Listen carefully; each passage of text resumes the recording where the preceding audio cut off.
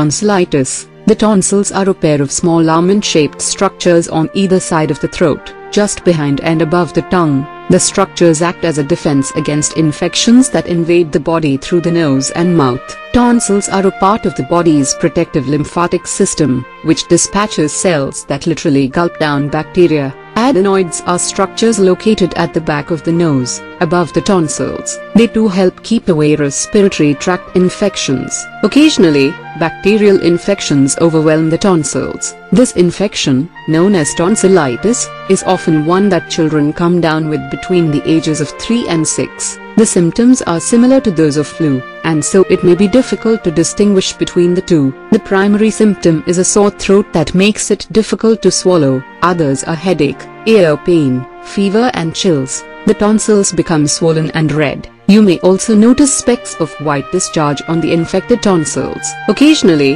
the adenoids swell too, giving a nasal quality to the child's voice. Earlier, the only known cure for recurrent throat infections was tonsil surgery. Medical opinion has changed, however, and now this procedure is less common. More often than not, having tonsillitis, even when it recurs up to 7 times a year, does not mean that the tonsils should be removed. In a surgical procedure called tonsillectomy, you don't have to pressurize your child's doctor to remove tonsils just because this was commonly done years ago or on the basis of any of these misconceptions.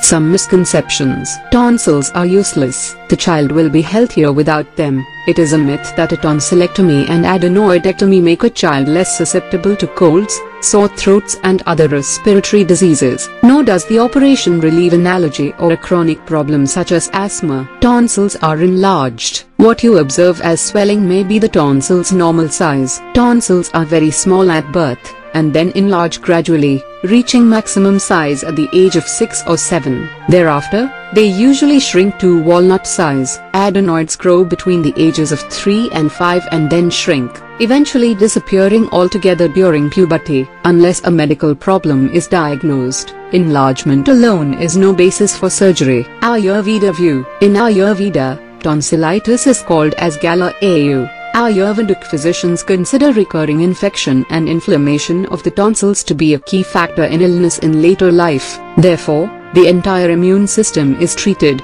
aiming to eliminate the risk. Self-care procedures. Gargle every few hours with a solution of 1/4 teaspoon of common salt or yavakshara, dissolved in half a glass of warm water or decoction prepared from the bark of acacia, known as babul tree, if your child is older than 8 years.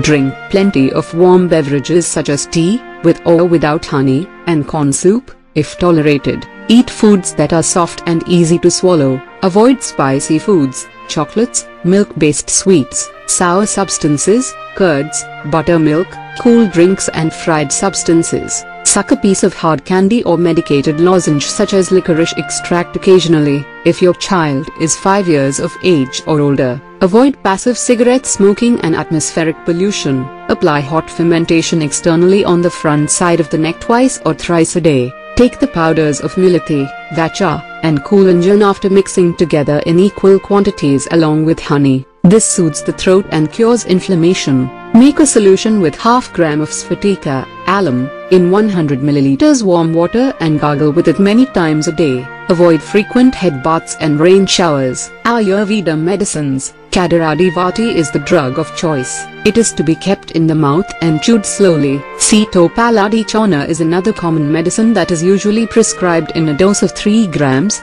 to be taken thrice daily along with honey and ghee to minimize the symptoms. To develop immunity against any future attack of tonsillitis, you can give your child Agastya Rasayana Leha in a dose of 1 teaspoonful, twice daily mixed with honey.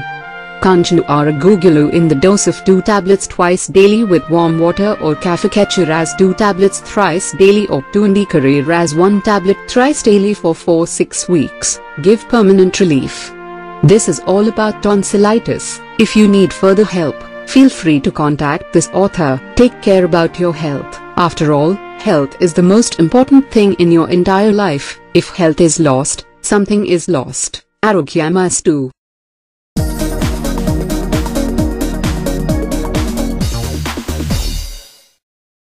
Dr. Chirumamilla Murali Manohar, MD, Ayurvedam, Raksha Ayurvedic Center, Sardi Studios Road, opposite State Home, Amirpet, Hyderabad 73.